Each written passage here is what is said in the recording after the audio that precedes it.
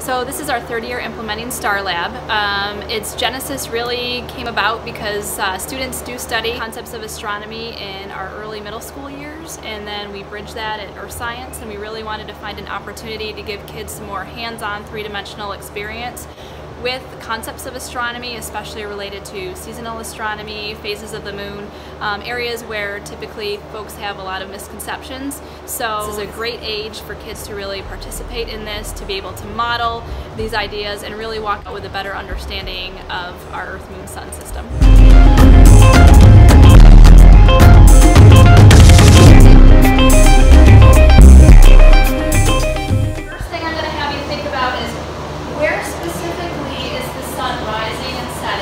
What is the highest point of the sun in the sky? And how does the length of the sun's path change over the course of the year? So this is the moon. What's the lamp going to represent?